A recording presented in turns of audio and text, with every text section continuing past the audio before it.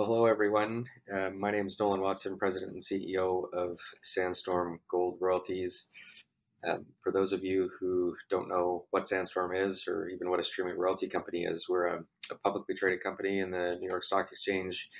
And what our business is we go out to mines around the world that produce gold, whether they be gold mines or whether they be copper mines or other types of mines that happen to produce gold. And we buy a right to a percentage of their gold revenue, or we call that a royalty, or we buy a stream, which is the right to purchase at an artificially low number the gold that they produce as they mine the mines. And so we've got these streams of gold and gold royalties coming in from mines all around the world. Sandstorm, we've built a portfolio of 250 streams and royalties on mines around the world. 40 of them are already operating, up and running, so we have a substantial amount of cash flow. And it's a really interesting way to invest in the gold space. You get a lot more return than investing just directly in gold, but you get a lot more safety than investing in gold mining companies, because our portfolio is diversified and our contracts don't come with the same risk of operating a mine, such as increased operating costs and capital expenditure overruns and those types of things. So we really do think, and this is why the title slide, it is a brighter way to invest in gold. For those of you who aren't familiar with the streaming and royalty model in precious metals, it really was started many, many years ago in the royalty space with a company called Franco-Nevada, which is one of the world's largest precious metal companies today. But then the world's first streaming company was a company called Wheaton Precious Metals, and I was their first employee and their chief financial officer for a number of years before I went out to start up Sandstorm 14 years ago, and we've been building Sandstorm ever since. One of the things that I do think it's important to note is sort of like the three key tenets of how we have constructed our portfolio at Sandstorm. We are gold focused first and foremost. We do have some other commodities. We have some silver. We have a little bit of copper. We're pretty bullish on copper prices, and a few bits of other, but really are gold focused, and precious metals is the bulk of our revenue. We're very diversified. Like I said, we have 250 streams and royalties around the world now, and 40 of which are producing. And we've been very purposeful to ensure that we've diversified not just in types of mines, but types of partners, but also types of countries. And so we've managed our political risk very well. No one country is more than 14% of our political risk. No one asset is more than 12% of our company's overall value or net asset value. And then the third point, and this is a really, really important point, that if you do look at the streaming and royalty landscape, that you kind of understand this, so you compare apples to apples if you look at our peers, is the mines underlying our streams and royalties are very high quality mines. Not all mines are created equal. Some barely make any money, some shut down, go bankrupt, and some operate for generations and make enormous amounts of money because it's higher grade ore that they're mining, and the mines just simply make more money because they have more revenue relative to their costs. And the length of the mine lives underlying our contracts are very, very long. In many cases, they're multi-decade or generational mines. So not only do we have lots of cash flow, and that cash flow is growing, it's from high quality mines that are very, very long life. And that really does separate us from some of our mid-tier peers in the streaming and royalty space. I'm just going to walk through what our production looks like in terms of number of gold equivalent royalty or stream ounces. This is the production of what we've received and then sold in terms of number of ounces every year. You can see last year, 2022 was a record for us. We bought and sold or received royalties for 82,000 ounces of gold, and gold's close to $2,000 an ounce. So you can see that's close to $160 million US in annual revenue. This year, we're expecting that to increase to 95,000 ounces. It's worth noting that we made $1 billion worth of acquisitions last year, so we're starting to see some increased production this year from that. But also, we've got a number of assets that are in construction right now, being built by major multi-billion-dollar mining companies. And if we make no more investments and acquire no more things, that our production is expected to continue to increase over the next few years up to 125,000 ounces a year. And again, you can do the math. That works out to about $250 million a year, a US revenue at $2,000 gold. But what's more important than that is not just what the production gets to, it's how long it can stay high. And so, for example, we're guiding the market now that we can maintain over 110,000 ounces a year average for the next 15 years. That assumes we make no more acquisitions. That assumes there's no exploration upside of the assets, and these assets have a ton of exploration upside. So we think the actual number will be much, much higher than that. Even beyond that 15-year period, there's a significant and substantial amount of production and cash flow, but it just dips below that 110,000 ounce a year number. One of the things that's important to understand about Sandstorm, if you compare us to our peers, we do have some peers, Triple Flag and Osisko, is the way we guide our production is we do not put any assets into our production if they're not effectively permitted and in construction being built by large companies that are capable of building the project and have the financing at hand to do it. We have a number of assets in our portfolio where that's not quite the case, and we do not include those things in our guidance. And you can see them here on the right side.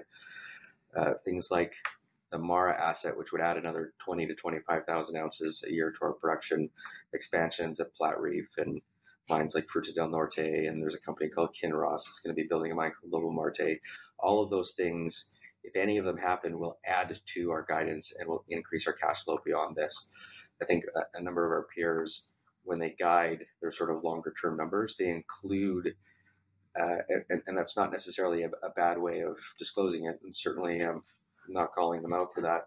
I'm just showing the conservatism that Sandstorm is using in our guidance. We want people to know that the guidance are numbers that they can kind of take to the bank, if you will, so to speak. So more important than just ounces is what does that look like in terms of cash flow?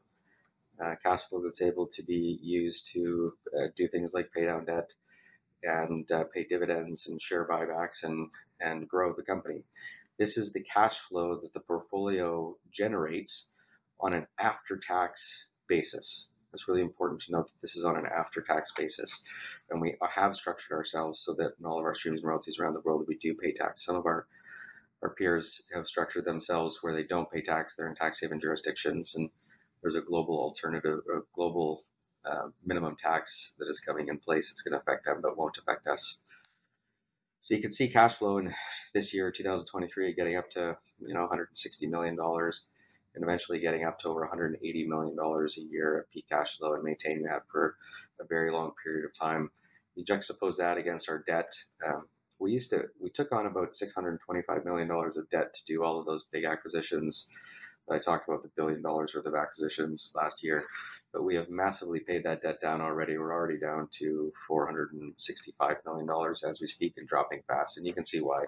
There's just so much cash flow coming into the business. We'll have this entire portfolio and be debt free here within a handful of years. It's also worth noting that this cash flow was done at $1,800 gold prices. So at higher gold prices, there's obviously more cash flow. Nothing groundbreaking. Being a gold company, if gold prices go up, you would expect our cash flow to go up, and it does. So getting up over to that $210 million per year of free cash flow if gold was, say, $2,200 an ounce. One thing that's worth noting is the commodity mix. I alluded to it a little bit earlier that we have gold, we have silver, we have a bit of copper and other. If you look at Sandstorm today in 2023, we're expecting 68% of our production to be coming from precious metals. That's 49% gold, 19% silver, and about 22% copper. Over the next few years, we expect that to be about 70% precious metals by 2025. But notice there's an increase in the gold concentration and less silver, so about 56% gold, 14% silver. And then all of the assets that are in construction right now for us, as our production profile ramps up and as our cash flow ramps up, they're all gold assets. And so our gold revenue and silver revenue goes to 80% of all of our revenue. So very, very gold focused. And going forward, the only things that we're looking at acquiring are gold or silver.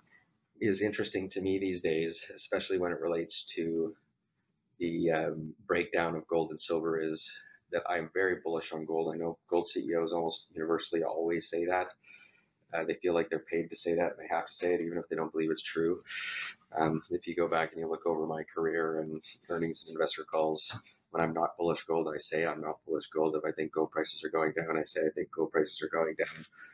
but I've never truly been more bullish on gold prices longer term in my career than I have been now. I'm on the board of the World Gold Council, and we get to see the sort of numbers behind the scenes of central banks and reports on what central banks are doing and sometimes what they're saying and how they're thinking. But it is very, very clear to me that there is a global US dollar de-dollarization trend happening, and that central banks are buying gold like crazy. They're buying gold in record numbers. They're buying gold month after month, and they're trying to get off reliance of the US dollar, especially countries that are not necessarily in the US's good books, countries like China and so on and so forth. They would much rather have exposure to gold than exposure to the US dollar because they don't want the US to be able to sanction them if they fall afoul of US foreign policy. And so for that, there's a huge international global bid in the price of gold, and I don't see that going away anytime soon. So moving on to Sandstorm's portfolio and our top assets, we've got a list here. These are our top 10 assets by value. We call it net asset value or NAV. And you can see that no one asset's more than 12% of our value. And no one country is greater than 14% of our total value.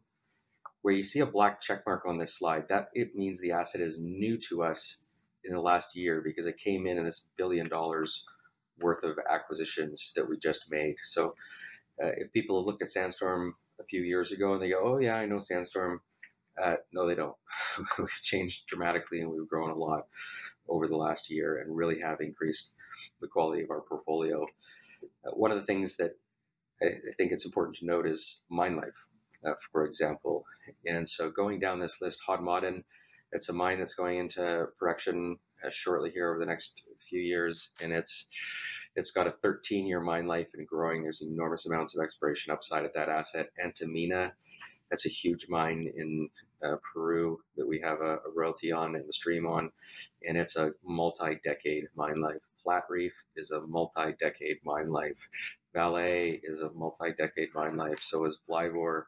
Greenstone is a 15-year mine life and growing with lots of exploration upside. Chapada is a multi-decade mine life. Caserones, that's the mine that the Lundin Group just bought. In fact, Chapada, before it, is a mine that the Lundin Group bought. It's sort of a theme here. Lundin's buying mines that we have streams and royalties on and then massively drilling it out and finding exploration upside, and then we get the benefit of that, so on and so forth. Aurizona, it's been mined for 13 years and there's still a long mine life ahead of it, and Oyu Tolgoi will probably be about a 60-year mine life. So you can see that there's where we've concentrated our assets, they are high quality assets with very, very long life mines. But the gist of this is trying to show the track record that we have over time of doing smart transactions. And the last 10 years since we hired our technical team, we haven't made an investment that we regretted.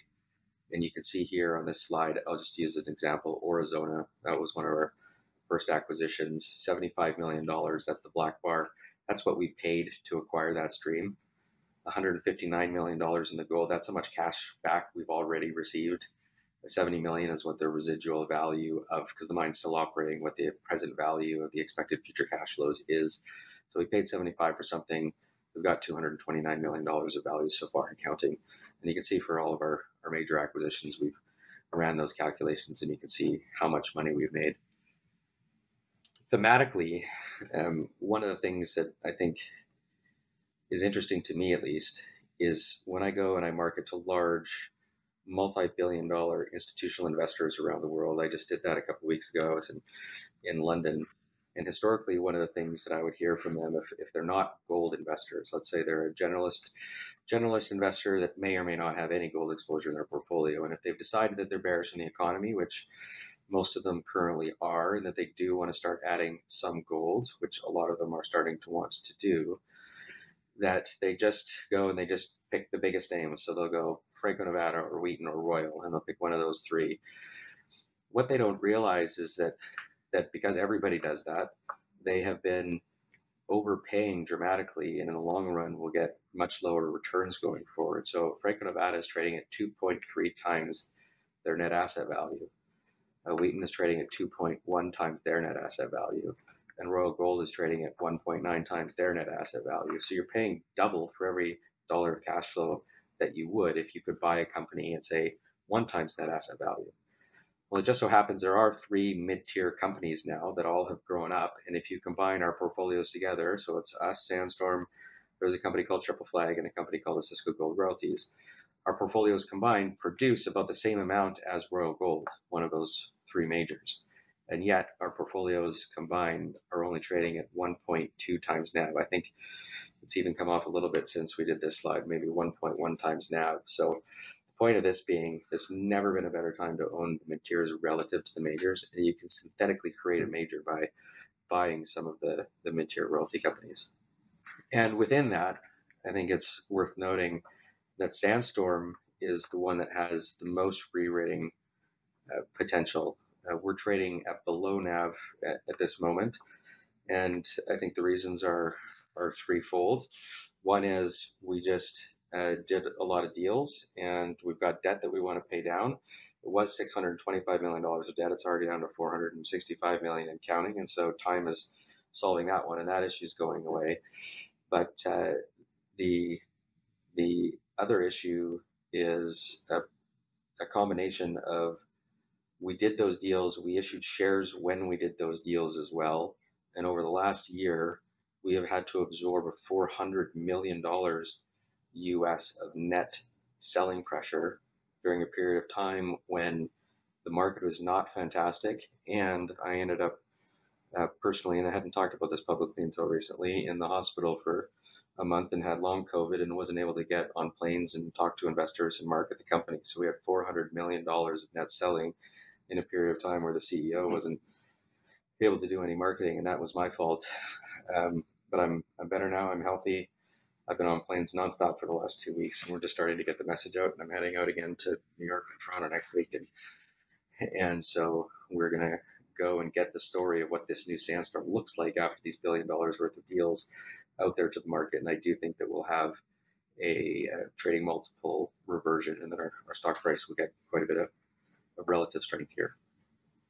Yeah, if anyone really wants to dig into our guidance, I don't think we need to belabor this point, but in 2023, again, as I mentioned, we have 95,000 gold royalty and stream ounces.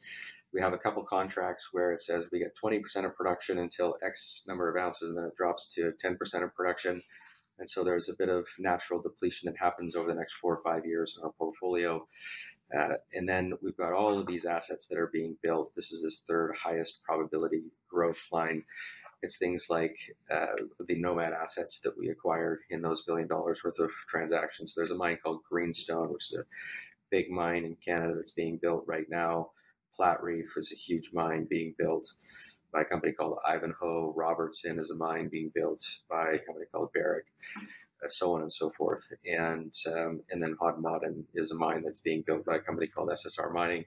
And that will take us up, once those things are all done, and they should be all completed construction in the next few years, we'll have 125,000 ounces a year. And then in addition to that, we think there's another 35,000 ounces that theoretically could come online if certain things happen, like Platreef. It has a expansion plan that we think is going to be pulled forward, and that'll give us more ounces. Mara is a mine that we think Glencore has a chance of building in Argentina, and that would give us 20,000 ounces a year. And so all in all, that would take us up to about 160,000 ounces per year if those things happen, which is $2,000 gold is $320 million US a year revenue, and most of that is free cash flow. This is a bit more of an esoteric concept, but it is a very, very important one. Not all mines are created equal. And if a mine is a high cost mine and it barely makes money, those mines tend to shut down sooner. There's usually not enough free cash flow generated by them to do the exploration required to continue to expand the life of the mine. If you don't have enough money to put in drills to find new gold, then the mine shuts down when you run out of known gold. Conversely, if you've got a mine that is making enormous amounts of cash flow because it's very high grade, a portion of that cash flow gets used to go find more gold on the property, and the mine just keeps going and going and going. And so for a streaming royalty company like Sandstorm, it's important to focus on acquiring assets where the underlying mine is of very high quality and very low cost. And so we've color coded our production here for us as well as all of our peers. And you can see at Sandstorm, 54% of our top assets are coming from mines that can produce their primary product in the lowest cost quartile, so in the bottom 25% of mines. So just very, very low cost, very high profitable mines. And then you can see in that dark gold there is the second cost quartile. The vast majority of our production is coming from mines that make above average money because they produce their primary product at below average cost. And that just makes our portfolio stronger, more stable, safer, and have more exploration upside. And you can see none of our competitors come close to us in terms of quality of underlying mines cost-wise. Diversification is also something that's really important. If you're looking at investing in any company in the world, especially a mining company, and in particular, in our case, a streaming royalty company, this chart is showing what of the top 5 assets that us and each of our competitors have, what percent of our company value do those top 5 assets represent. Sandstorm, you can see our top 5 assets represent 42% of our value, so reasonably diversified. Most of our competitors, and some would be surprised to see this because they just assume that Franco-Nevada is the most diversified streaming royalty company in the world. Most of our competitors, the top 5 assets account for between 60 to 70% of their value. So they're not nearly as diversified as one would expect. In Sandstorm, you can see where we have concentrated risk in our top 5 assets. There are those black color coded again. Again, that means they're in the lowest cost quartile. So where we've concentrated risk, it's on very, very high quality assets. And you see from some of our competitors, those lighter gold colors where they've concentrated risk, they're on higher cost assets, which are of lower quality. And so again, just to show that Sandstorm, we built a portfolio that's strong, that's diversified, and that's stable. Sometimes we get the question of geographically, where are we? And the answer is all over the world. We're very globally diversified. You can see from this chart that everywhere there's a gold dot with a ring, that's a producing asset, and just a single gold dot is a development or an exploration asset. We tend to be concentrated in the Americas, Canada, United States, Mexico, South America. We have a little bit of exposure in Africa, Australia, and then a smattering throughout the rest of the world. I am a big believer that the best way to deal with political risk is to never allow any one country to have too much power over you or over your assets, because you never know which politicians and which country is going to go crazy for which period of time. And so we very purposely built a portfolio that is globally diversified. I'll talk really briefly here about exploration success. This is an important point to understanding the above average rates of return that this business is capable of generating over the very long term. The average mine mines for 2.5 times longer than what is expected on it on the day the mine is started up. And finding streams and royalties on mines that are even better than that has been our focus. We have a very strong geological technical team. We've got a number of geologists that look at all the potential deals we do and tell us whether or not they think these assets have exploration upside or not. So this is a chart here, on a year-by-year basis of how many meters our partners have drilled on the properties to try to find exploration upside at no cost to Sandstorm. Because at Sandstorm, we get all of the exploration upside for free. We don't have to pay for it. We don't contribute to the drilling, but we do get the ounces or the royalty if they find them. And the proof is in the pudding for this. These gold bars are how many gold royalty ounces we were given during that particular year. And the black bar is how many gold equivalent royalty ounces were found through exploration upside on those properties during that same year. And so you can see we're 5 years running now. We're still calculating the numbers for 2022 because they don't publish the data until late in 2023 about what they found in 2022. So the most recent data we have is for 2021. But you can see year after year after year after year, more ounces have been found on those properties attributable to Sandstorm than have been delivered to us under our contracts, which means we get all of the cash flow for the entire year. And then at the end of the year, for no additional payment, we have even more ounces on the books than we did at the beginning of the year.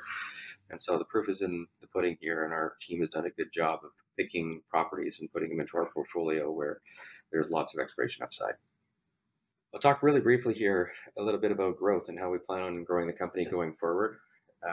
We did, as I mentioned, just make $1 billion worth of acquisitions, and that organic growth that we have already bought, this is point number one on the slide 20, the $1 billion worth of things that we've already bought, those things are being built and put into production. And so we are going to organically grow because of the things that we have already purchased. So no more acquisitions are required by us to do that growth of 30 to 40% over the next number of years.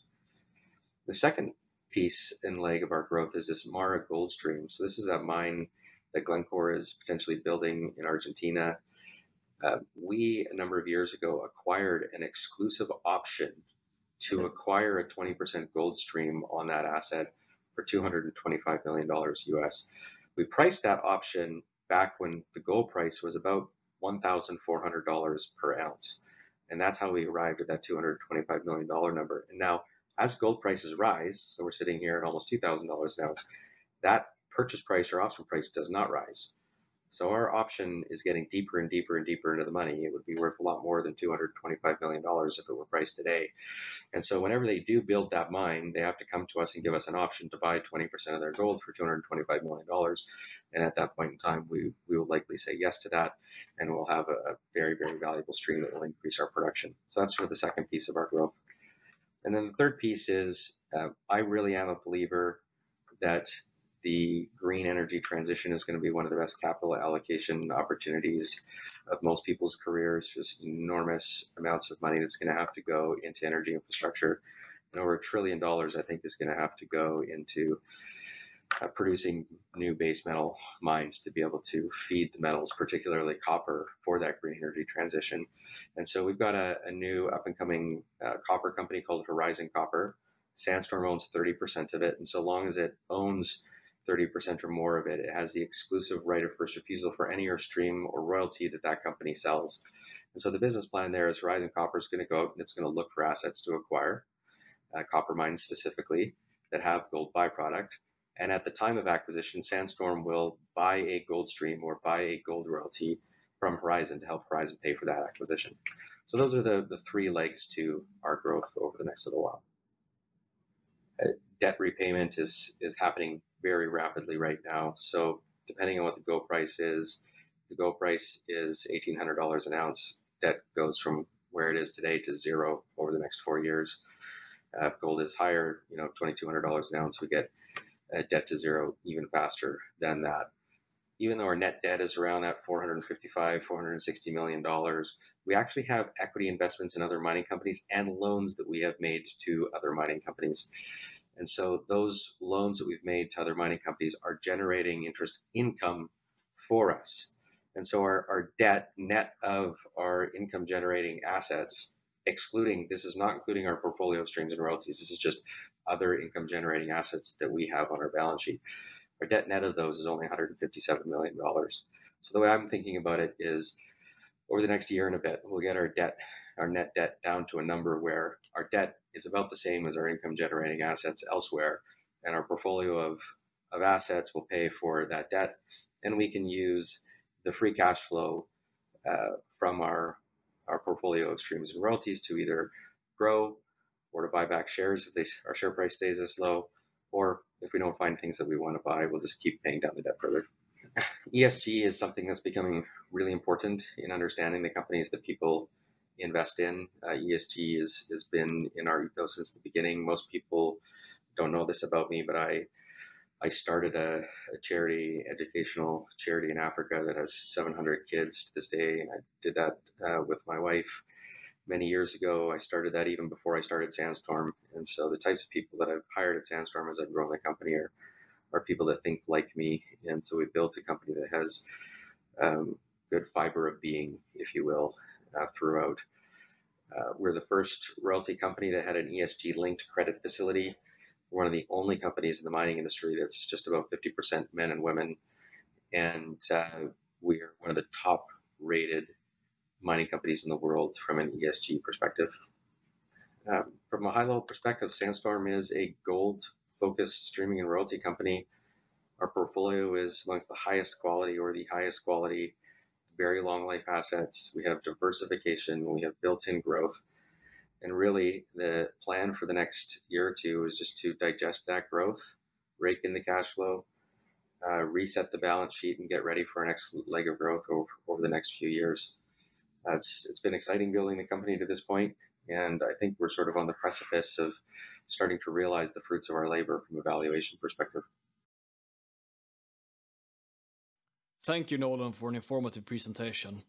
Getting into the Q&A, in the first segment, we will be spending quite some time on gaining insight into how Sandstorm operate their business. We'll learn more about the people and team at Sandstorm, how they generate investment ideas. We'll also talk about their due diligence process and investment philosophy, as well as how the flow of decision making works within the company.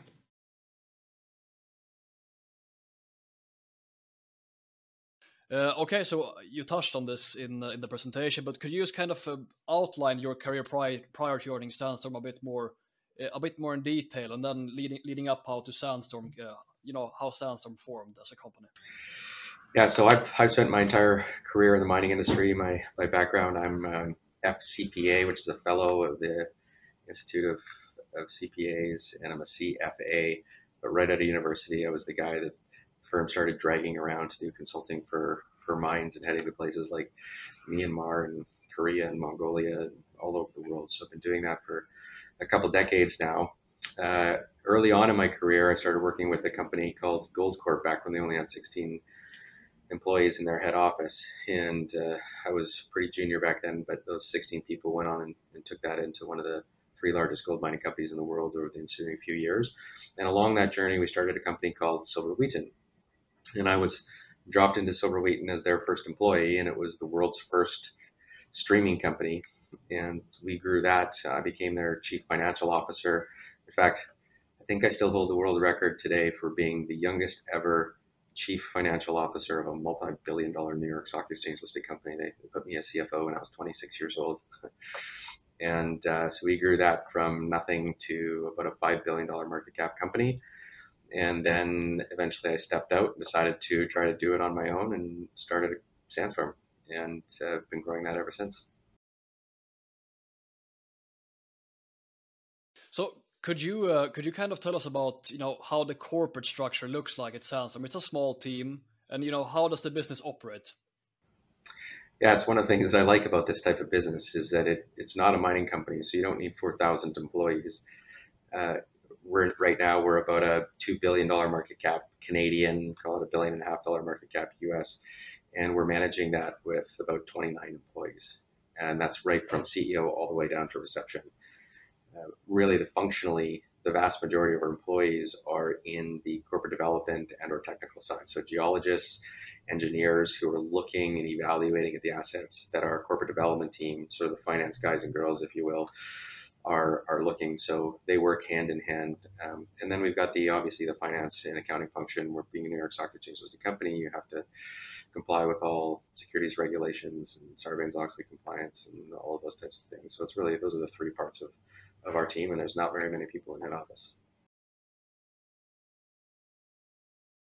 So I'm thinking with such a small team, you have a lot of opportunities. Do you kind of do external hires? I mean, you hire some people external to the company to assist with the due diligence, or how does that work? Yeah, so the vast majority of the work is done by our internal team. So we have both engineers and geologic engineers and geologists, and then different geologists specialize in different types of assets. When we go to a company and we get really serious about a deal where it looks like there really is the potential to do a $100 million transaction, we don't just read their technical reports and trust their technical people. We actually download all of the technical data that they have right to the drill data and the metallurgical analysis, and we'll redo it from the ground up ourselves before we make that investment for the most part. Every now and then, if you come in contact with a miner, you're like, hey, our technical team, we're not experts in that one particular area. They'll pull in one of their friends in the industry that will hire them to a consulting contract to sort of check on that one particular area. So, a lot of real factors are hard, if not impossible, to quantify in an NPV cash flow calculation. So, and these factors are likely to make the difference between a good and a bad investment decision over a long time horizon. So, touching on your investment philosophy at Sandstorm, what are the key things that you are looking for in the projects you're investing in? And, how do NPV cash flow calculations kind of feed into your investment decision making? Yeah, at the end of the day, an NPV calculation is really just an Excel spreadsheet model, and its accuracy is only as good as the inputs. And it's hard to explain in a short, easy, synthesized way the way we look at it. But the truth is, when you're predicting the future, there are many different probability subsets of pathways that the mine's life could go down. Political risk affects things, social risk affects things to the downside, exploration success affects things to the upside, increasing commodity prices affects things to the upside, the quality of how the health of the company overall and what the economy is doing. And so you could have one mine, and it depends on how the future unfolds. It depends how many years does that mine go for. And so what we try to do is, rather than just make one model, one Excel model, which is almost what all of our competitors do. We know how they make decisions. They make one Excel model. They say, this is our model. This is what we think that stream of royalty is worth. What we do is we make many different models and we create discrete scenarios. We almost do a probability weighted scenario analysis of what that thing could be worth, and then analyze what is it worth in all those downside scenarios, what is it worth in all of those upside scenarios. And where we pass on opportunities is we say those downside scenarios are don't look great, and their probabilities are higher than one might intuitively think, and so we're just going to pass on those opportunities, and we really focus our time where there's really ways to win big, and the probability of those scenarios where you win big are not immaterial. And so if you construct a portfolio of things while you're thinking that way probabilistically, you're not always going to get every individual thing right, but the portfolio on average performs really well. So in terms of, what kind of differentiates a good quality royalty company from a bad one is if you get the exploration upside right. So you have your technical people that go in and evaluate that, but do you attempt to model that into your NPV calculations? You kind of say, okay, we think that the optionality here for finding more or down the line is worth this much, and do you put some kind of premium to that? Of course, in an NPV calculation past 15 years it's worth nothing, but really it will be worth a lot for you in due time. So yeah, no, that's a great question. So we'll start with a base case model, and I'll just use $100 million as an example. Pretend it's a $100 million deal. The base case model says it's worth $100 million. Then what we'll do is we'll do all of those other scenario analysis that I was talking about, and we'll say, well, what's it worth in those scenarios? And then we'll assign probabilities to them, and then we'll come up with a new number, and we call that number our shadow valuation. It's not a net present value because it's all of the probabilities of all of the scenarios that you can conceive happening. And so it's not a real number, it's just kind of a shadowy number. But you could have a mine where that shadow value spits out at 80 million instead of 100. But you could have a mine where the shadow value spits out at 180 million instead of 100. And so it gives you this intuitive sense for, on average, am I going to win with this asset or assets like these? And that's kind of how we analyze it. So in terms of, the life cycle of mineral discovery, Sandstorm, where do you kind of prefer to make entries into your investments, and why? Yeah, so that's one thing that's changed over the years for Sandstorm. So I think an earlier version of Sandstorm 10 years ago, we were getting a little bit more early in the life cycle. We were a smaller company, but we saw lots of value of taking some more earlier stage risk, if you will, on development and those types of things. Today, we are a much bigger company. We're a much more stable company. Our investors on average are large institutional investors and pension plans. And we are really focused on, because we are stable and we are large, not reintroducing a new type of risk. So we tend to focus much more later down the development curve. So right now, for example, the types of things that we're looking at acquiring are almost all producing assets. With every now and then we'll look at a development asset, but only if it's a really high quality mining company building the asset. Yeah. So, I mean, now you've reached kind of a critical mass. You've become quite large in the space, one of the largest companies. So, is it more common now that you get approached proactively by companies, or is it still that you approach the companies that you find interested in? Or... It is both, but it's changed in the sense that we went through this life cycle. When we started Sandstorm, no one had ever heard of Sandstorm, and so no one was ever calling us, and so it was always us going and calling people. And then we became well known in the industry as sort of a preferred partner for mine finance, and we just got this massive deluge of inbound calls. I was getting calls multiple times a day that we'd have to defer to our technical team and to our corporate development team, and I found we sort of woke up one day and we realized we were just playing defense. We were just like fielding calls and then checking on these things. And we realized that when people were calling us, on average, the asset quality was lower than when we were calling them. And so we've reverse engineered and matured in how we do corporate development now, where we will listen if people call us, but generally speaking, if they're calling us, we're not that interested. We have a very purposeful, methodical process that we go through to identify the things that we want to acquire, and then we go and figure out how to do it. Yep. And touching on the shareholder structure, I mean, who are the principal shareholders of Sandstorm? I know it's quite diversified, but you have a couple of large shareholders. Yeah, so it's a public company with about 55,000 shareholders out there. The largest institutional shareholder is a private equity firm called Orion Mine Finance. They've been a fantastic shareholder. We have the Ontario Teachers Pension Plan. We've got a couple of the largest funds out of London, Capital International, that just became a top 10 shareholder. We've got large pension plans in British Columbia that are shareholders.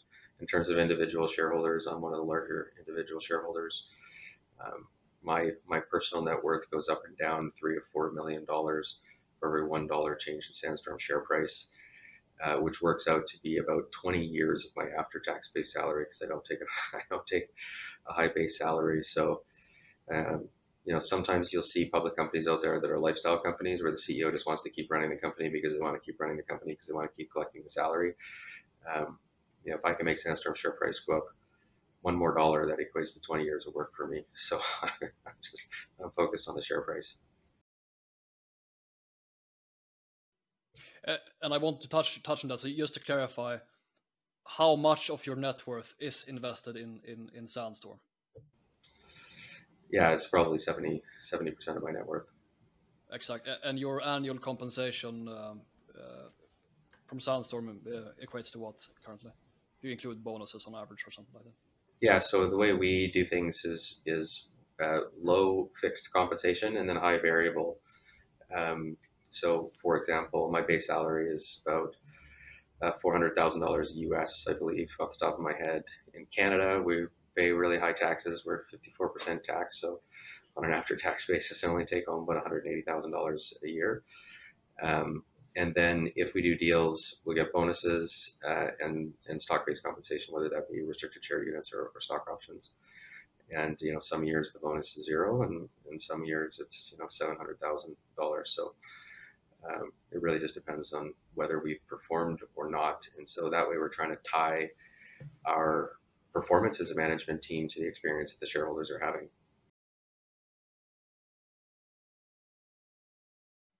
Yeah, and you mentioned, of course, you believe that you have the best of the best people, right? And you want to retain these people. People try to poach them from you, I'm sure. And at the same time, so few people in the company have a lot of influence on the share price at the end of the day. So how do you ensure that everyone at Sandstorm has skin in the game and really have drive to make sure that they drive shareholder value? Yeah, that's actually a really good question, and the answer is it depends on the type of employee they are and what department they're in. So I'll give you an example. If you think about a corporate development person, you think like an aggressive business finance-oriented person, they tend to really like that variable compensation and want to add value to the company, don't mind low base salaries. I have found, though, that, for example, on the technical side, people that are geologists, they're a little more maybe risk averse personality wise and value stability over that variability, that we tend to go more higher base compensation and lower variable, low, and in some cases no variable to those individuals. Also, we want to ensure that we never create an incentive for a technical person who's doing due diligence to say yes to an asset because they Yeah, think they might get of a course. bonus at the end of the year because we did a bunch of deals. We want the technical people to stay unbiased. And if it's not a good deal, say no, because it doesn't matter. You're not getting a bonus anyway. You're just, you'll get a higher base salary the next year if you continue to prove your worth. And just to touch back on, the corporate structures. You have your corporate development people. How does the decision making process work? What's the flow of decision making within the company? We meet every Tuesday morning, the entire corporate development team, and including me, just so that we all know what everyone's working on. So if anyone's working on something that we're like, don't waste your time on that. I looked at that asset 15 years ago. It doesn't make sense. And so that's really sort of a filtering process and a strategizing process that we do. And then once we decide that we are going forward with the file, we've got Ian Grundy, who is our head of corporate development, and he will assign which people to the file that he's going to work on for that specific file. And then it has to progress a certain number of hurdles. So he'll then start getting the technical team looking at it at an early view. We have this process called the White Rabbit, where it's in order to use extensive resources of the firm, it has to pass that meeting of the investment committee. And so the technical team will look at it at that phase, and then we'll have a whole management conversation about it. And if it doesn't pass that, file's dead, and it doesn't move forward. If it does pass that phase, then it'll get into increasing levels of negotiation between the businesses, but also increasing levels of technical due diligence. So is the screening of ideas, is that individual or is that delegatory, that someone, that Ian, for example, says you're going to look at this company? It's a bit of both. Yeah, it's both. So our corporate development team is very experienced, and the first line of screening things is them just knowing what's good and what's not. And not, I would say 80% of the stuff that we say no to, it never makes it into the investment committee meetings because the technical person just knows it's not a quality asset. And so once something makes it into the investment committee process, if you will, and diligence, and then that's when we start. We say no to probably 98% of things that we look at. All right. Hello, Ian. Could you tell us a bit about yourself and your career at Sandstorm? What are your responsibilities? Yeah, thanks, Gorm. Glad to join you today. My name is Ian Grundy. I lead the corporate development team at Sandstorm Gold.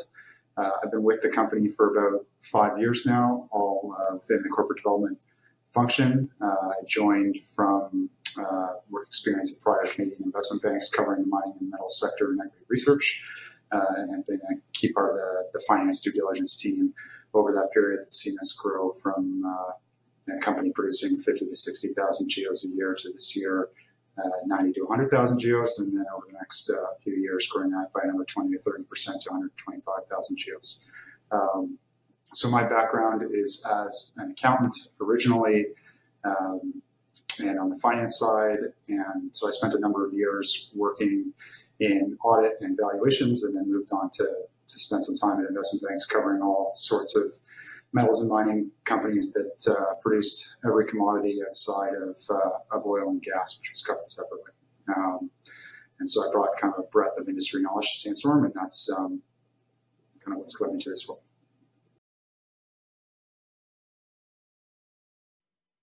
All right. So could you walk us through, kind of start to finish, the process of acquiring a stream and royalty at Sandstorm is to allow everyone to understand how you guys actually operate the business at Sandstorm. Yeah, so obviously business development is the key part of the business. We've got a team of 4 or 5 individuals on the finance side that generate ideas and evaluate opportunities, and then we have a 5 to 6 person technical team that helps us assess those opportunities from an engineering technical perspective.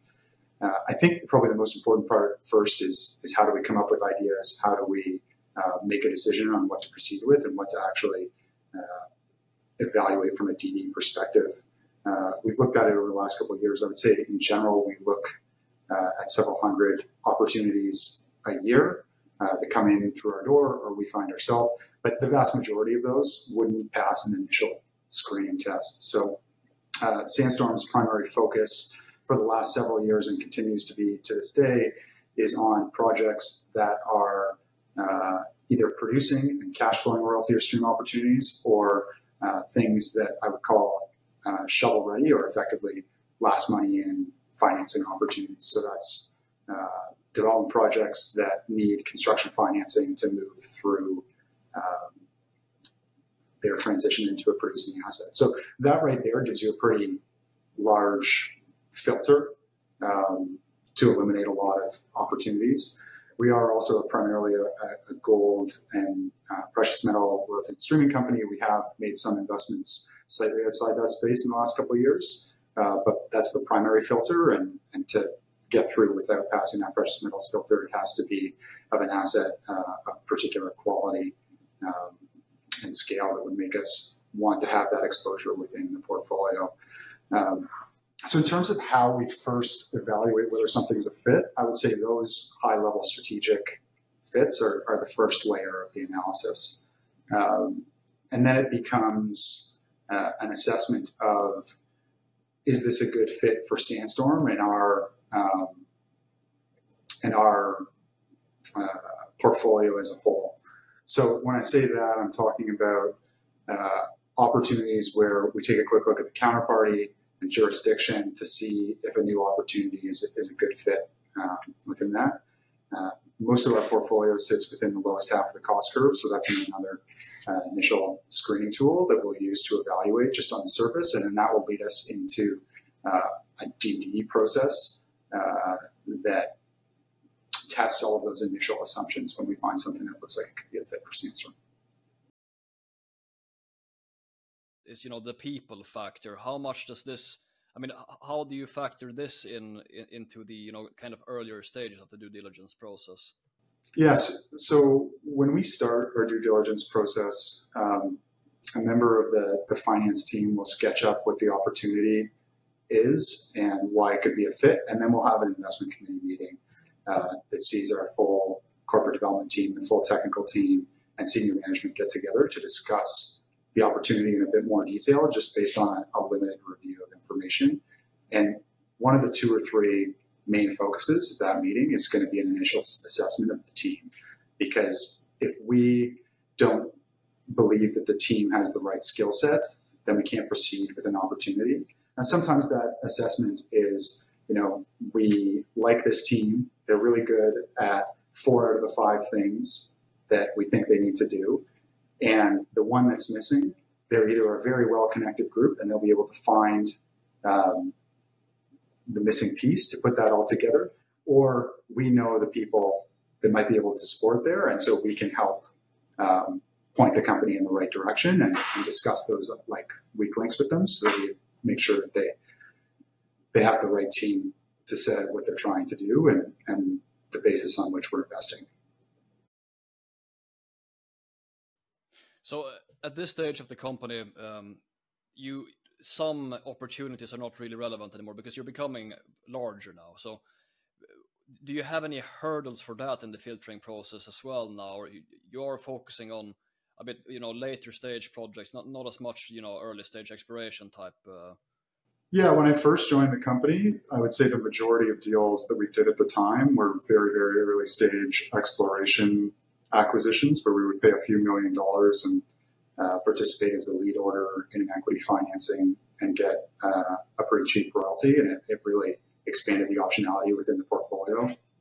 We have 250 royalties today, only 40 of them are cash flowing, and so we think that there's a lot of optionality that sits already within the portfolio, and we think our marginal dollar is probably more effective on some of the opportunities that I spoke about earlier, those cash flowing or near cash flowing opportunities. And so that's the main focus, and particularly things that can move the needle a bit for Sandstorm. So that would be things in the range of $35, $40 million and up. We'll consider things that are a bit smaller than that, but they've got to be pretty special. Yeah. When you kind of get into the, the modeling and due diligence phase, when you pass this initial phase, could you kind of describe step by step how that usually looks like? If you have, say that you have a project with an economic study, for example, maybe you can use a an example? Yeah, I think the easiest way to think about this, just because of the availability of information and how the process might start, is to bifurcate this into opportunities where we're looking at an existing royalty that's owned by a third party, or where we're working directly with a company themselves. And so I think an interesting example is the Fruta del Norte royalty that we bought in early 2019. Obviously, a very high quality asset that's gone very well. Through our in-house screening process, we identified that there was a 1% NSR on the project that had been retained by the original vendors of the project that sold the project to Aurelian, who then sold it on to Kinross. We started a desktop review based on public information that Lundin Gold had filed at the time. It was a strong strategic fit with what Sandstorm looks for, that being a really high quality, high grade asset that was just about to enter production. It was run by a very experienced, very successful team in the Lundin Group, and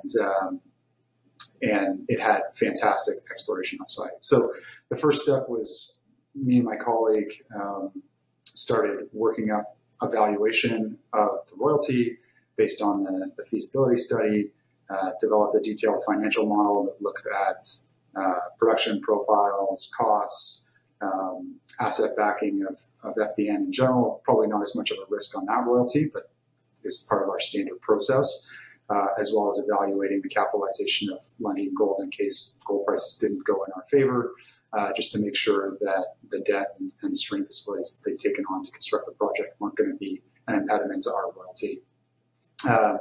Around that same time, we would kick off a legal review with our legal advisors to better understand the tenure and security of royalty, which would be a pretty standard process for us. In that case, it was our first meaningful investment into Ecuador, and so understanding those unique aspects of our jurisdiction are a pretty core part of our DD process when we're investing somewhere new. And then at that same time, our technical team will start their review of all available public information on an asset at the same time to understand, what is going to go well at the project, but just as importantly, what isn't going to go as well. So that initial review for FDN highlighted the fact that we saw some downside to their recoveries. And so then that became adjusted into our scenario analysis that we did when we evaluated the royalty. And that part has actually turned out to be true. They haven't quite hit the design rates on the recoveries, but the mine has performed better than expected because of throughput expansions and grade in general. It also highlighted immense exploration upside at the asset, which is really what made us attracted to the opportunity. So with that initial understanding of the asset in hand, we approached the vendor of the royalty, which is a private individual that still had the royalty, and made initial contact to start talking about his interest in selling the royalty. In that case, I would say it was limited at the time, but we continued to do our work and continued to have conversations with that individual and talk them through where we saw value and how it makes sense to crystallize value from that royalty on day one.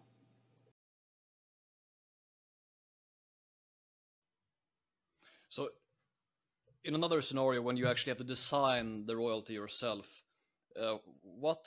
I guess this question applies in any scenario. What kind of, return requirements do you have on your invested, on your royalties? Do you have any rigid structures there? Because I know, with NPV calculations, they can give you one number, you can calculate something based on that, but then you have kind of intangibles that I assume you guys try to model in, with massive exploration upside. How do you value that in an NPV model? Yeah, so what I've talked about to start with is kind of development of something close to a base case of how we look at an asset. But prior to making an investment decision and having something approved by our investment committee and then ultimately our board, we would never just look at one scenario. We would always look at a range of outcomes from a downside case, a bear case, a base case, an upside case, and a home run case. And we work together with our technical team to understand the key input drivers that might lead to those different cases, and then try to apply a weighting to each scenario based on its relative likelihood. And sometimes it's kind of like a normal distribution curve type weighting to each of the scenarios, where the base case is highly likely, where we have high confidence. But there's been other scenarios where an investment hasn't passed because the downside scenario is too possible, and the value at risk or the outcome in that scenario would be too significant. So it's balancing that mix of scenarios across both operating scenarios and price scenarios to evaluate whether we think we can buy something at a discount to its intrinsic value. And then that hurdle rate could vary a little bit based on the type of assets, the amount of exploration upside that we could see, the credit quality of a counterparty. Those would be key factors in making that decision.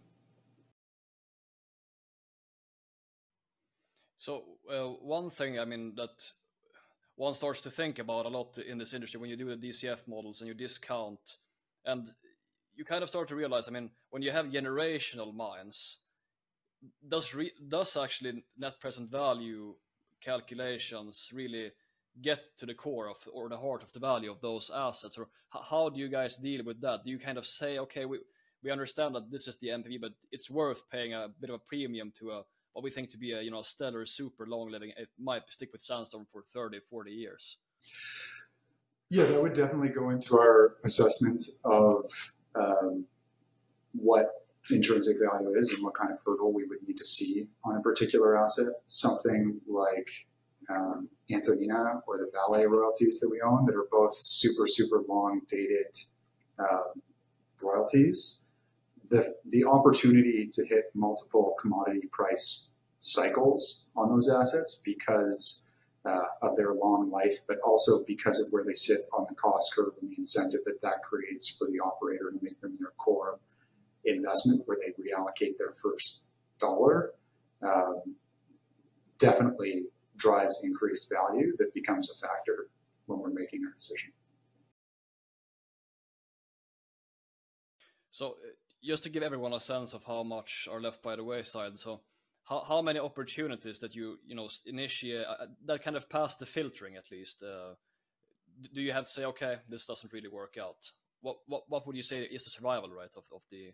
Yeah, so I think I said earlier a couple hundred. So let's say in a given year we look at 200 opportunities. I would say less than half of those pass an initial filtering that could be anywhere from 5 minutes to 2 or 3 hours and advance to actual diligence.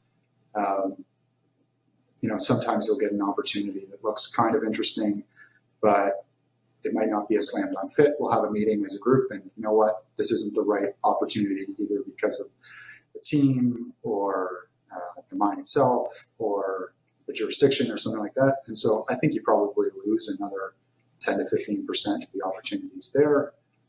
So now I think we're down to 35-40% would go through meaningful DD. Sometimes that's a couple of weeks. Sometimes that's many months.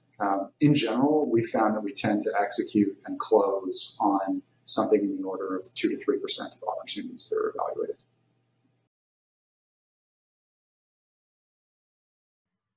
I see. And then when you get to the negotiation and kind of deal, when you actually have to structure the royalty deal, could you kind of give everyone a sense of how that process works structurally at Sandstorm? You have to pass a bunch of hurdles, and then you get to that point. Who are responsible for putting together the deals, and a bit more on that process? Yeah, I mean, primary responsibility would sit with me and my team on the finance side, using the outcomes from our DD to date to try to structure something that's a mutual fit for both Sandstorm and for our counterparty. But you can't just say that's the finance team, because the technical feedback and the financing feedback is so integral to that whole picture that they need to be done comprehensively. And, one of the things that I found when I first joined Sandstorm is that the royalty and stream product seems very simple on the outside. And, once they're executed, they are quite simple. It's a contract with standard terms. Most of the time, it's pretty easy to follow. But to do it well, it's very important to do your DD well, and then to listen to your counterparty to understand what their objectives are. Because, sometimes you're going to be participating in a financing, let's say it's a construction financing, where you might be sitting alongside or behind project finance, and understanding how your product interplays with the other lender goes to the heart of how you're going to be viewed as a financing counterparty, and finding ways to structure that allow the company to be able to achieve what they want to achieve, to be able to ramp up an asset appropriately and reinvest in that asset in a way that's going to be beneficial for both of you, is very, very important. And sometimes that's, what percentage of the metal should I stream? But sometimes it's, what kind of covenants should I have within a document, and how should they move around within the life of the contract to make sure that this company can maximize value from its asset? Because really, you are hoping for those win-win situations when you make the investment. So when you get massive transactions like the Base Core and Nomad transaction that you had last year, I mean, I know that you have so much industry experience, so many of the assets you already know intimately, but a lot of new assets in a short period of time. So how do you manage to kind of review deals like that when you have a pretty small technical team? I assume site visits takes time. Each individual asset must take at least a month, with quite intense work to really understand deeply. So how are you able to field such big transactions like that? Yeah, so both Base Core and Nomad are both portfolios of assets. And so I would say from a starting point, you use your initial scoping exercise to assess risks and importance within those portfolios and allocate scarce human capital time to where it's most important in the biggest, most material assets. So that was the first step. I also think these are good examples of things that take a lot of time to come to fruition. Like the market only sees them when they get announced. But we commenced our DD on both of those opportunities in 2021, and we're advancing them for many, many months before they got announced. And so, we used site visits in 2022 to make sure that we could confirm all of our DD.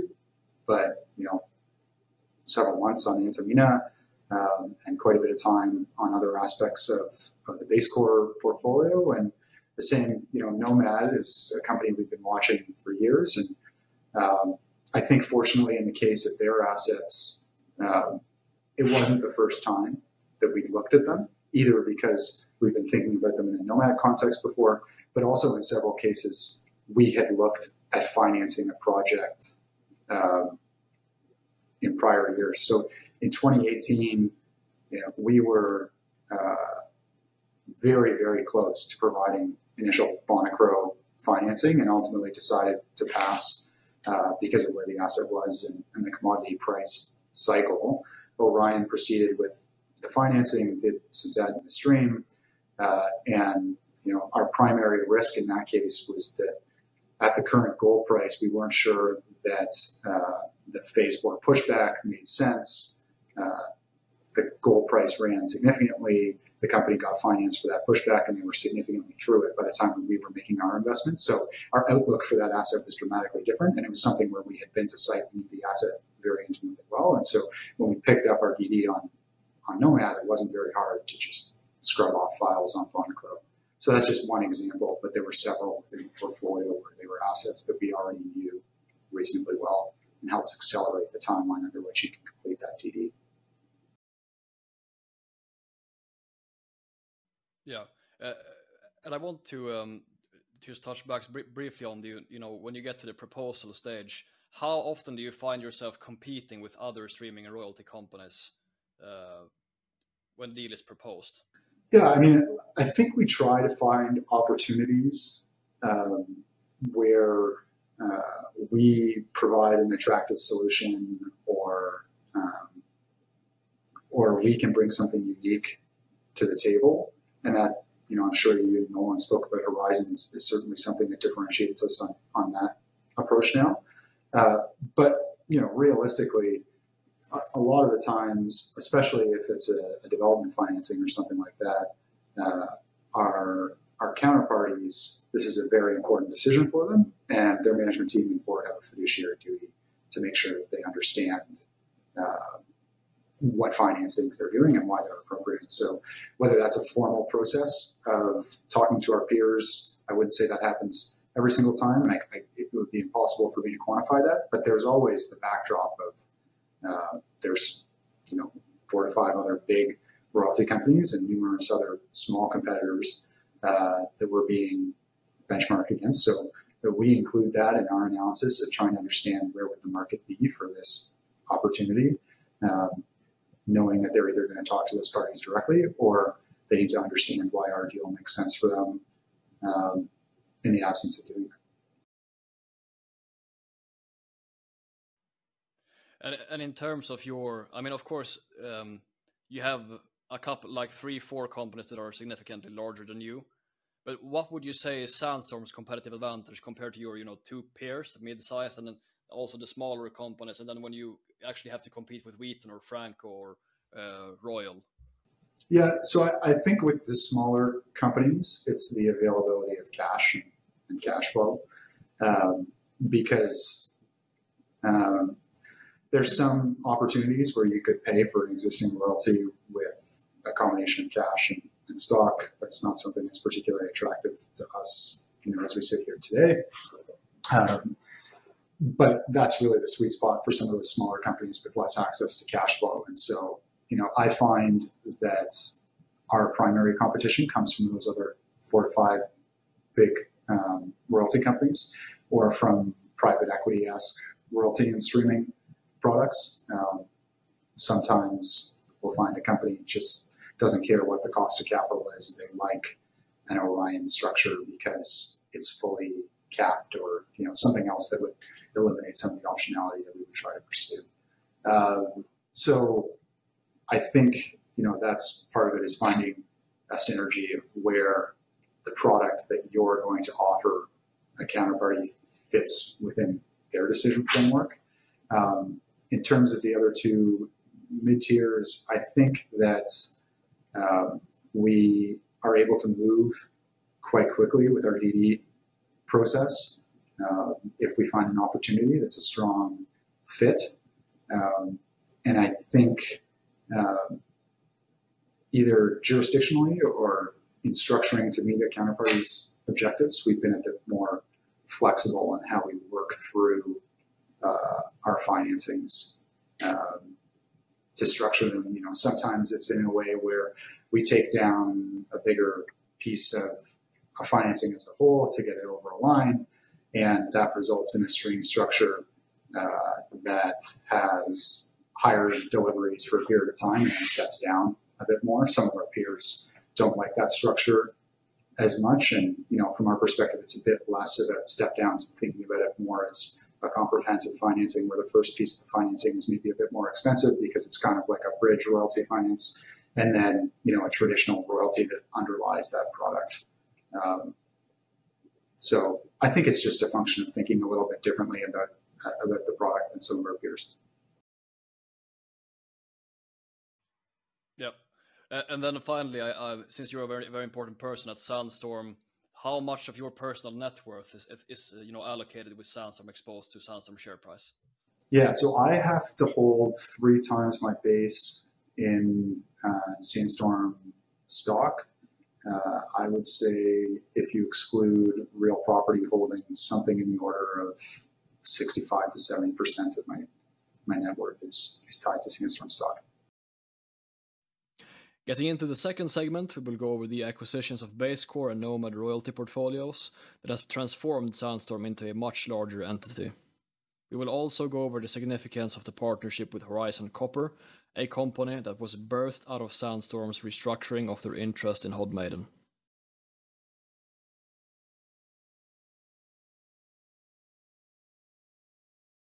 So, first of all, the transformation of the interest in Hod Maiden positioned you as a pure streaming and royalty company, and simultaneously it birthed, this new partnership with Horizon Copper. So could you outline the rationale and potential symbiosis of the strategic partnership with Horizon Copper? Yeah, so I guess there's really two parts to it. One is we owned a 30% interest in the Hod Maden asset inside Sandstorm, and feedback from shareholders was it does kind of look and feel like a stream, but it's not really a stream. We would prefer it if you really made it a pure stream, so that Sandstorm could say it's a pure streaming royalty company with no major direct interest in mines. And so we did that. We decided we were going to sell that asset off and we were going to take back the stream.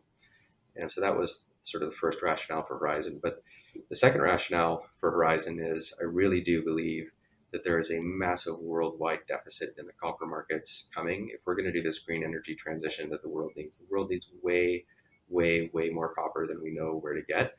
And so it just so happened that this Hod Maden asset had copper and gold in it. And so if we were putting it into this company, Horizon Copper, we kind of had the seed at the beginning of what could become a copper mining company if we allowed it to go out and buy other copper mining interests, like we did with the Antamina NPI that we just recently announced that we've put into Horizon Copper as well. So Horizon Copper is sort of the bud of a new up and coming copper mining company, and I think everyone, not just in our office, but everyone in the entire mining industry worldwide is super bullish on copper prices. And so it just so happens that many good copper mines have lots of gold byproduct that come out of them. And we just happen to be a gold byproduct streaming company.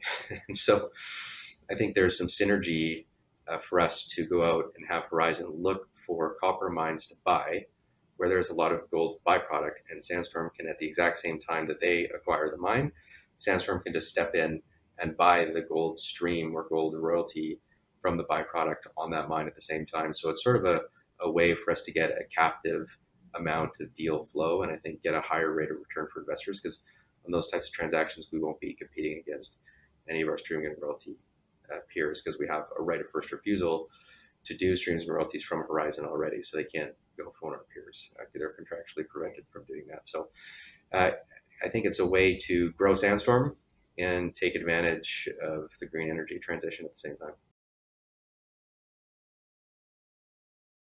To me, it makes sense for sure. But could you try to describe and use? Let's use Antamina. You recently closed that now to kind of as an example to highlight how that creates more value for Sandstorm shareholders. Yeah. I would say that Antamina was a good part of the starter kit for Horizon. I would be careful to say it's, I don't think, indicative of the types of transactions that Horizon will be doing going forward, and I'll explain the difference between the two. So with Antamina, it was a profits interest on a copper mine. That copper mine also produces some silver. And so what we did is we had Sandstorm come in and buy that interest, give most of the royalty to Horizon, and Horizon paid for it with an IOU and a synthetic silver stream. So Horizon now has to take the embedded silver in the payments that they get from the Antamina mine, and they have to give that silver over to Sandstorm. So Sandstorm, we stay the precious metals streaming and royalty company, and then Horizon has this copper asset. And so we're able to sort of bifurcate those two parts of the value. One thing that I think is different from that versus what will be going forward is I think going forward, Horizon will be more likely buying mines themselves directly. They won't go through Sandstorm and then over to Horizon. Horizon will go buy the mine itself, and then Sandstorm will just help it by buying a gold stream or a gold royalty on the day of acquisition. And the idea with Horizon as it grows, they will start building up their own team. Right now, I assume you're sharing due diligence between the two companies, but I assume that they will start building up their own. Yeah, one thing we want to make sure is we don't waste G&A and have them looking at mines with their technical team and us looking at mines with our technical team and everybody disagreeing. So we're focusing on just having one team that we look at things together with. On the administrative side, so for example, Horizon's got out and hired their own chief financial officer who's now running the finances of the company. That's a totally separate process from Sandstorm now. And slowly over time, as Horizon grows, it will build up its own independent team. you guys went through with transformational acquisitions of Nomad Royalty Company and Base Core portfolio last year. So first of all, how did the transactions come together? Did you guys approach them, or did these partners approach Sandstorm? And what were the rationale from the seller's point of view selling these assets to you guys? Yeah, each one was unique. So in the case of the base core part of the transaction, so that was privately owned by the Ontario Teachers Pension Plan and Glencore, and they had decided to wrap up their business. So they hired the Royal Bank of Canada to phone a few of the likely buyers, and in Sandstorm, we felt like those were assets that we wanted to acquire. So that one came to us. In the case of Nomad, we went to them. We knew their largest shareholders. We really liked their management team, and they're people that we trusted, so we felt comfortable talking directly to them. We talked to their management team, and they gave us permission to talk to their shareholders, and we found a transaction that we think made sense for shareholders of Nomad and shareholders of Sandstorm, so we acquired them.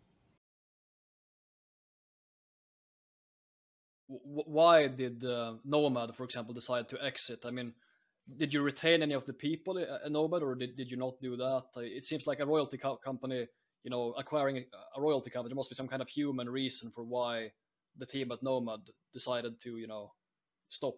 No, their management team is very competent, very entrepreneurial, and they sort of did this as a startup and got good equity positions in the company and wanted to right by shareholders and make some money, and they're off and they're going to go start up their next venture. One of the people, the CFO of Nomad, actually is a very, very intelligent woman named Elif, who used to be the CFO of Cisco Gold Royalties, which is one of our larger competitors. And so we had a great experience working with her, and she actually just got elected to our board of directors last week. So we got a great relationship with their team.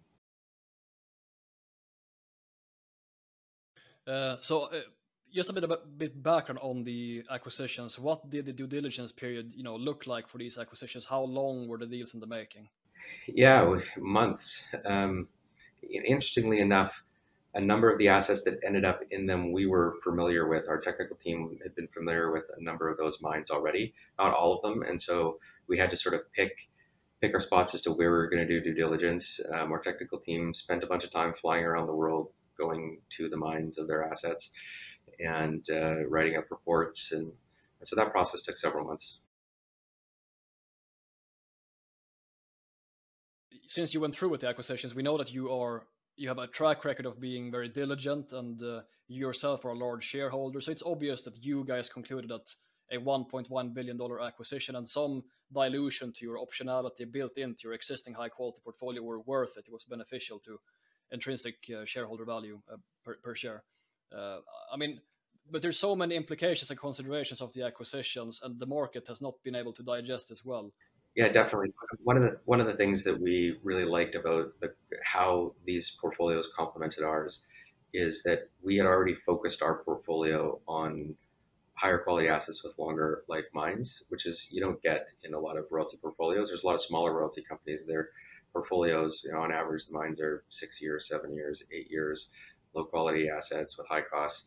And it just so happened that both of these things, the average mine life was decades, and the average cost of production was well below average. And so you don't see that very often.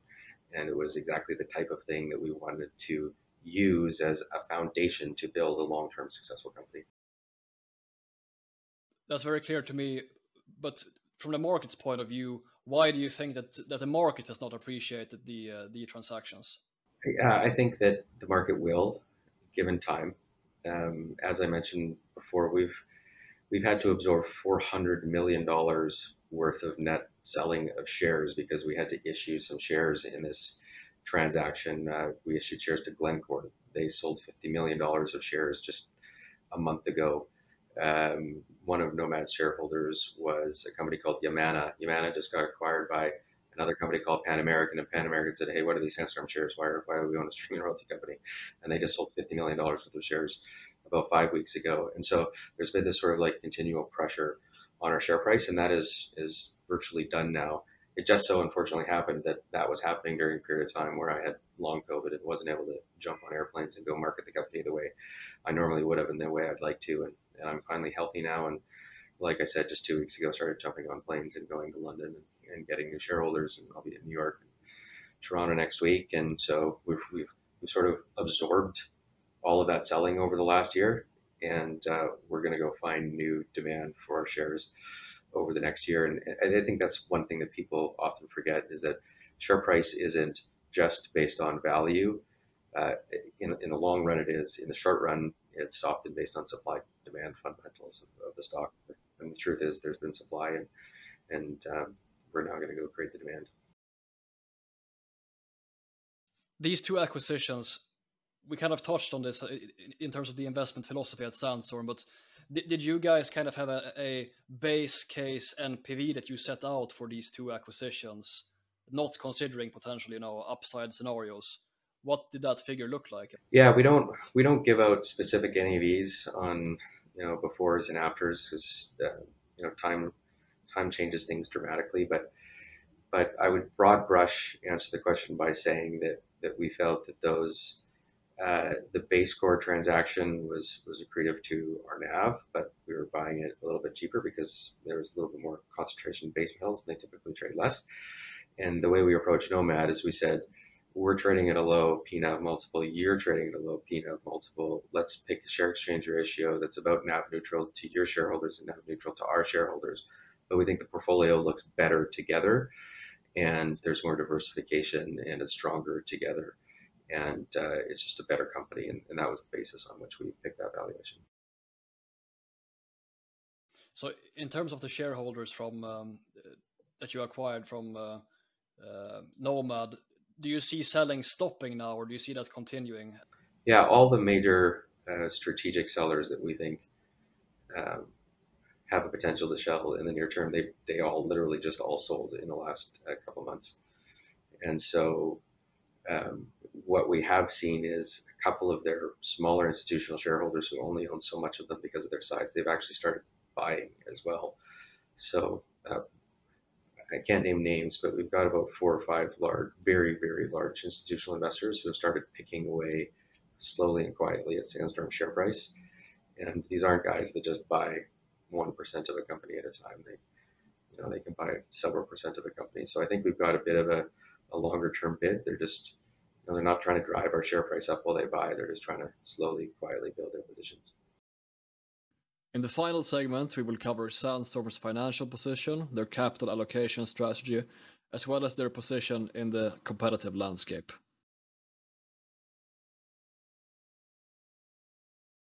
What is the mandate for the foreseeable future in terms of funding new investments or acquisitions? Will you be avoiding increasing debt? Is that like you won't increase debt and or issuing equity? What's your mandate on that? Yeah, I kind of alluded to it in the presentation, but really the growth strategy right now is number one, just let the portfolio mature. I mean, a lot of our peer companies have shrinking production profiles if they don't go out there and buy things. We can sit on our hands, do absolutely nothing, make no acquisitions, and our growth profile is just going to keep growing up over the next 4 or 5 years. And we have that because we just bought a bunch of things and we paid for some of that with debt. So our plan is just pay the debt down. We don't plan on being heroes and buying a bunch of big things over the next year. I think it's going to be boring is the new sexy for Sandstorm, for a theme. And that's the plan. If along comes Glencore, they say, hey, we'd like you to exercise your Mara stream option, we'll do that. Fortunately, on that one, we don't have to pay all up front. We pay as they build the mine, and that would be about a 3-year mine life build. So we just sort of pay that over time. And that's the plan. If we're looking at longer dated deals with Horizon, and if we find something, we'll do that then. But there's nothing imminent on that front right now.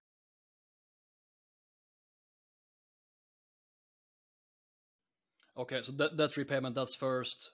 Secondarily, you will have inorganic growth. You say organic growth, that's within the portfolio already. So inorganic growth, are you looking to potentially, increasing direct returns to shareholders once the debt has been paid down significantly? Well, we have a dividend in place, and we'll keep that in place, and we won't touch that right now. If we ever do touch it, it'll be to increase it. But right now, we prioritize debt repayment rather than increasing the dividend. Our share price has gotten to a very, very silly low level here after that $100 million worth of selling over the last 5 weeks between those other companies. And so we've actually been buying back shares. In fact, I think in the last 3 weeks we bought back 2 million of our own shares. So we are prioritizing debt repayment, but on, you wake up and your share price is a crazy low number, we'll buy back shares. And then I just wanted to allow everyone to understand the financial position a bit better. You have you mentioned that you have these loans to mining companies. When do these loans mature, and when do you expect to be repaid in full amount? $245 million, if I recall correctly. Yeah, so we've got a loan out to a number of different mining companies. Some are companies that we did deals with where we bought a stream and lent them some money at the same time. Some in the cases like Horizon, where we gave them the Antamina royalty and they paid with an IOU and with the silver stream, so that IOU was effectively a loan. And that loan has a cash sweep on it. So whatever additional royalty revenue that Horizon gets, they have to hand it over to Sandstorm to repay that loan. So that'll bolster the cash flow as well. And so, yes, we have $460 million of debt, but we have $300 million of assets, investments out to mining companies that are generating a yield themselves. The actual debt net of those assets is not that high. And then I wanted to touch on as well, what will your approach towards inorganic growth be in the coming few years? New transactions, will you reduce the size, a little less frequent? If I read between the lines, you're going to repay debt. What stage of development are you looking for? Commodities, you're focusing gold. Yeah, so looking for things that are in production mostly. Sometimes looking for high quality development assets, but we're not looking at anything early stage. We are looking for bigger things, but like you said, very infrequent. I wouldn't expect a big transaction out of us in the next year, even. We're going to let the portfolio mature, let a lot of the things we bought get developed and come online, get our revolving line of credit recharged is the way I think about it. So when I mentioned that we have debt, the actual form of that debt is in a revolving line of credit. Kind of think of it like a corporate credit card, if you will. So we have a $625 million line of credit. We've only drawn on it to the tune of $460 million. So we've got $160 million of available credit on that line if we wanted to grow.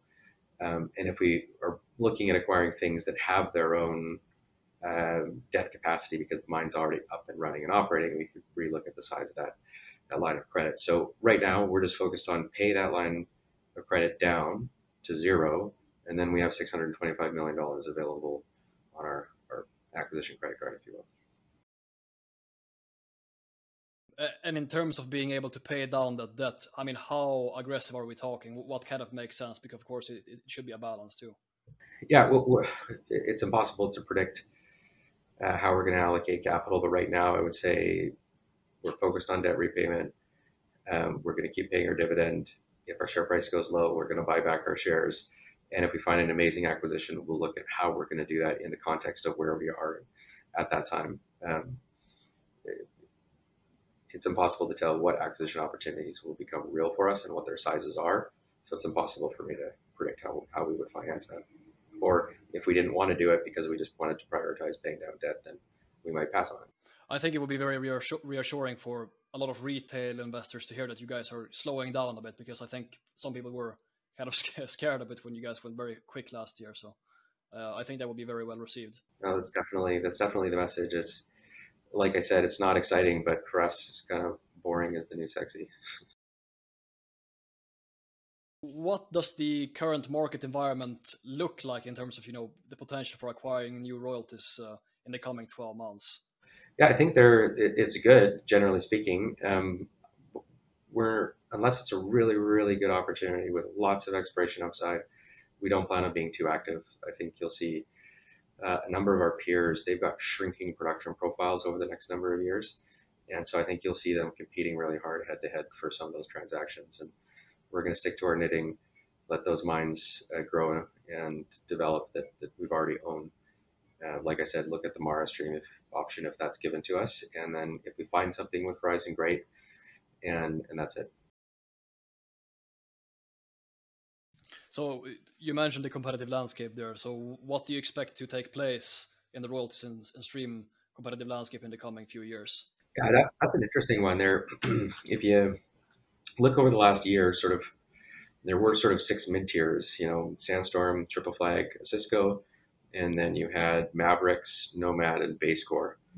And we bought Nomad and Basecore, and Triple Flag bought Mavericks. And so half of the mid caps just disappeared over the last year. So the competitive landscape has decreased through that consolidation. And there really is almost nothing interesting between those three mid caps all the way down to companies that are a couple $100 million in market cap that don't have any free cash flow. So there's really nothing interesting left for the mid caps to buy. So if anyone's wondering if they're going to wake up and see Sandstorm having acquired another streaming royalty company the next year, absolutely not. There's nothing that's interesting to us. I do think that the mid tiers, it does make sense for some consolidation amongst us, with even if it's just mergers of equals. But relative valuations have to make sense. Sandstorm trading at a huge discount right now to the other two mid tiers, so it doesn't make sense for us on that basis at the moment. But it's something that we're absolutely open to creating a better, bigger, more liquid, more diversified company going forward. We're willing to have those conversations. You emphasize that you are, by quite some extent, the highest quality portfolio company. So would you demand some kind of premium for that?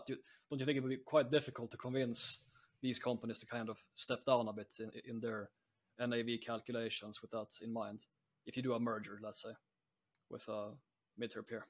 Yeah, I've sort of spent my entire career in various phases in very M&A focused companies and done transactions. I know these things are hard all the time, but they can get done at times. And so I don't know how the future is going to unfold, but I do think there's a basis for putting some of those companies together, and it might happen, it might not. If you were to merge it, the Sandstorm team will be maintained in that new entity, or what do you suspect? No, we don't know. I think if two companies merge, you sort of figure out what the best new team looks like. I think one thing that has disappointed me over the years watching public companies behave is that CEOs in particular tend to love their jobs so much they never are willing to do a merger or an acquisition if they're not the surviving CEO, and they put themselves ahead of their shareholders. Like I said, if I can get Sandstorm share price up $1 more, that's worth 20 years of my salary. So I'm not sitting there protecting my job, if you will. And then finally, we always like to ask companies on a 5-year horizon, where do you envision Sandstorm being from now? Yeah, I'm really excited about Sandstorm on a 5-year basis, because 5 years from now, we'll have all of those assets that we talked about developed in production. We'll have huge amounts of cash flow. We'll have a totally rebuilt balance sheet with virtually no debt, and the world's our oyster for the next leg of growth.